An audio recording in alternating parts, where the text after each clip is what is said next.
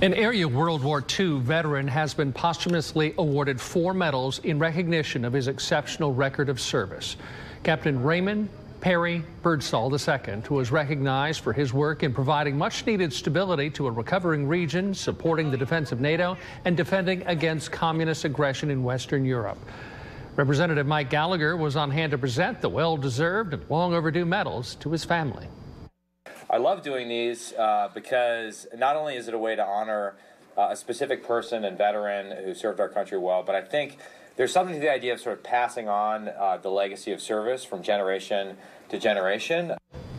Birdsall, a native of Neenah and a graduate of Algoma High School, served over 15 years in the Army and Army Reserve. We'll hear more from Representative Gallagher on issues facing the nation as we connect you to Congress tonight at 10.